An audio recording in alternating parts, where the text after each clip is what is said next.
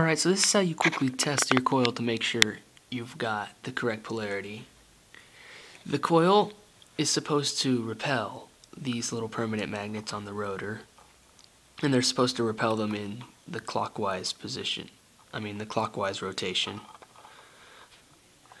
So to test it, you just plug the two wires, and you just guess, and one into positive, one into negative, and then plug a 9-volt battery or some other weak battery in. Enough to power the electromagnet to push it away, but not enough to, short out a battery or cause a serious problem.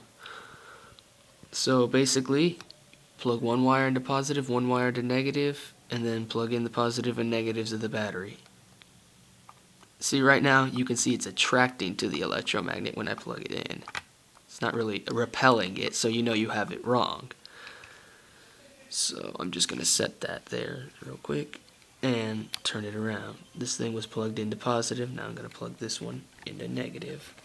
And then this was plugged into negative, I'm going to plug that back into positive.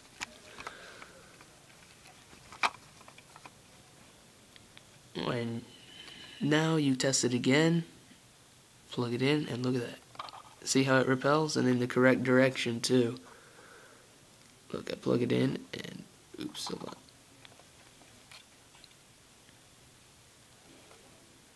Yeah, the wire's kind of bent and stuff. Hold on. There we go. See? It's spinning off in the right direction when I do that. There you go. That's how you test your coil.